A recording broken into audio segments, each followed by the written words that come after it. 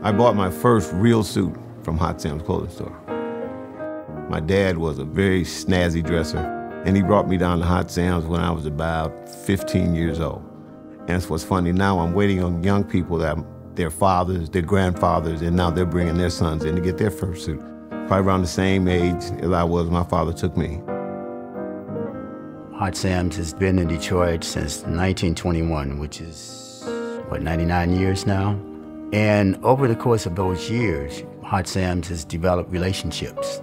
The relationship we build with our customers is probably the most important thing. Because when we bought the store, we decided, I want to know these people more than just at the register. It's not so much about the fashion as it is the people. My father, Mr. Green, myself, our team here is what keeps people coming.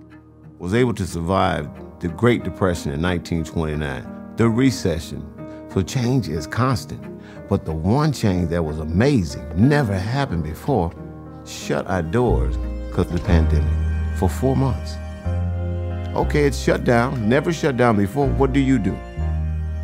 What do you do? Ray Waters, who works with the Detroit Development Fund, reached out to my father and Mr. Green and told us about an opportunity with Fifth Third Bank. So Fifth Third Bank calls me and says, I think we have something for you. I don't have an account with them. I have an account with 2 or 3 other banks, and neither one of my other banks called me to say that. Neither one.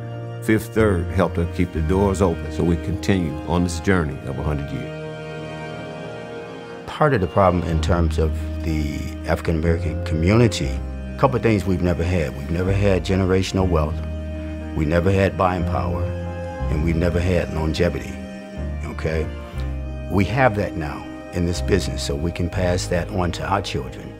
I really want to make sure that my father and Mr. Green, that their story of how they became owners is told. It is my job to make sure that I reach back and acknowledge what they did so that I can be here today to carry on the legacy.